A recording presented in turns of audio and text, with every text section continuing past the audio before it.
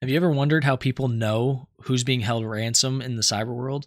Well, sites like ransomlook.io, I recommend highly. You can check it out for your ransomware intelligence. You can see every day they track different groups, relays, and they also show markets and forums. You can see if you go to recent posts. They also have API integration, which is amazing for your already existing tools and intelligence. You can see these are updated daily with who's being held ransom and what group is holding that company ransom. One thing that's really nice about this is the markets themselves.